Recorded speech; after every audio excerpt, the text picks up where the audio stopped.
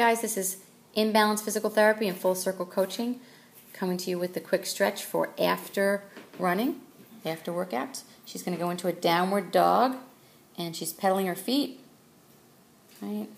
Getting the toes into extension, into flexion, after all that pounding that you've done. And then with the knees bent, she's going to go into that soleus stretch. You can wiggle your ankles in and out. She finds a tight spot. She's going to hold that there for at least 5 slow breaths. So you want to, when you find that tight spot, statically hold, because this is after your workout, so we're doing some static stretching. Hold for a good minute or so. As she pushes through her chest, she's opening her chest. She's rocking her chest side to side, getting the spine to move a little bit, rocking the hips from one side to the other. As she pedals the foot, she rocks in and out. Awesome. Now we're going to go into a half kneel stretch. Now if you worked with us before, the half kneel stretch you must do at least for 2 minutes on each side once a day. This does not have to be the 2-minute one, but move in each plane of motion to find out where you're tight. When you find that really tight spot, you're going to hold that there for at least a good minute or so. And obviously we do both sides. We're just going to demo one side. When you're in that half kneel stretch, make sure that you're contracting the glutes to get that shift of the pelvis too. That's important. So moving down into the upper spinal twist. Line up your body with the mat. Knees are 90, hips are 90. She's opening up, rotating. Make sure that your hips are in alignment with your chest, so you're in an L position, so you're not opened up in greater than 90 position between the femurs and the trunk of your body. So she can repeat that a couple times to get the body to move and warm up, get the arm to move around a little bit, and rotate the head as much as you can without straining it. Breathe deeply from the sacrum all the way up the spine.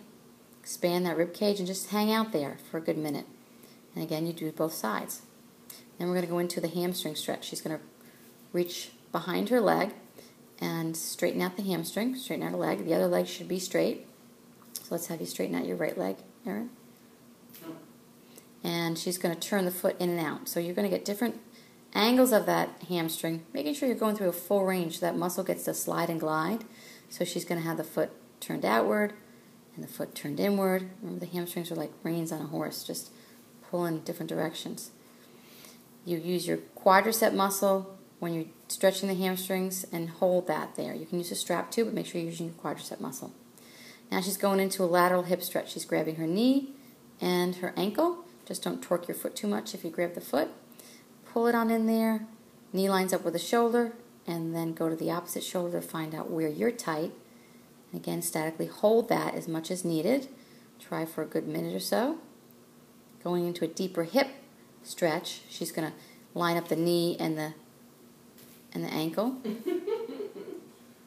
right, she's going to grab the knee and grab the ankle, and she's going to rotate the knee outward. So you're going to have the other way. Yeah, rotate the other way. This way? Nope, the other way.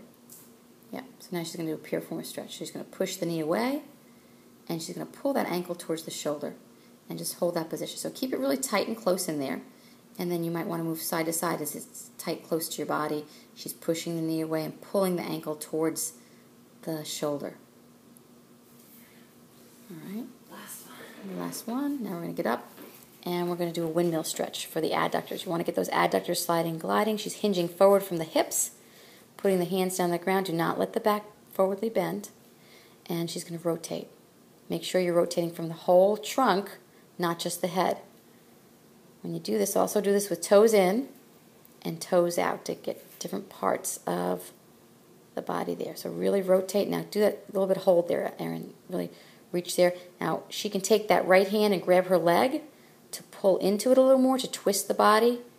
And I recommend that you hold your leg if you don't have the range of motion to reach down to the ground, because I don't want you flexing your back. All right. So this is your quick stretch. Took 4 minutes. Run on.